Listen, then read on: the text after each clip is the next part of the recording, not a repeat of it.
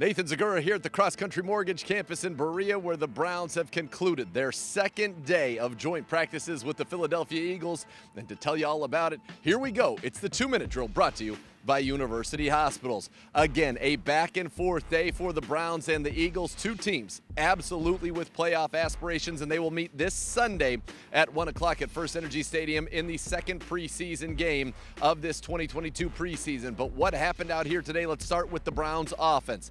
They worked red zone, situational football, and in the high red zone, Jacoby Brissett was incredibly sharp. He would find Amari Cooper on back-to-back plays, one of which was an unbelievable double move to beat the coverage of Darius Slay for a touchdown. So that started off with Brissett to Cooper touchdown, Brissett to Cooper touchdown. He'd also find David Njoku for a pair of scores as these drills went on. Deshaun Watson, he'd find David Bell in the back corner of the end zone for a touchdown, and Nick Chubb would run one in. So it was a very productive red zone period for the Browns offense.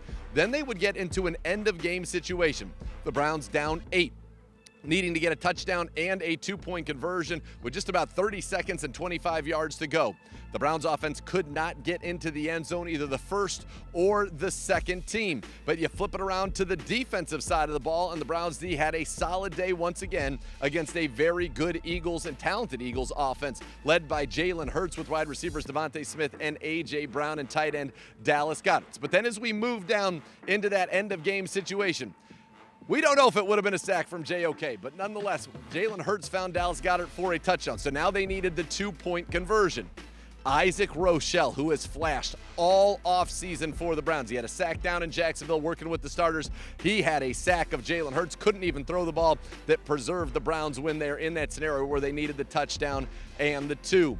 It would conclude with some kicking, and Cade York was booming it through once again. His lone miss coming from 55 yards, but hit from 52, and all of his other kicks going 5 of 6 on the day. And Jake Elliott, the Pro Bowl kicker of the Eagles, he would make all of his kicks as well. So just a lot of quality football on display, a lot of quality work, and that really was the preseason for a lot of the Browns starters.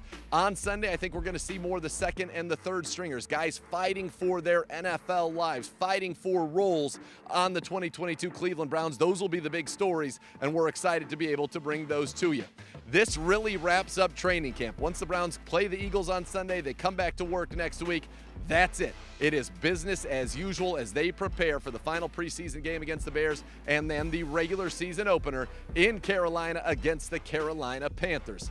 Browns and Eagles, 2 great days of joint practices, great work. The big story, no real injuries, no fights. It was clean. Both sides got out of this what they wanted. Some work against different looks, different schemes, and that will help come regular season, week number 1, as this team now has that experience of going against a team like the Eagles and vice versa for the Eagles against the Browns. This has been the 2-minute drill, wrapping up a beautiful 2022 Browns training camp, and it's been brought to you by University Hospitals.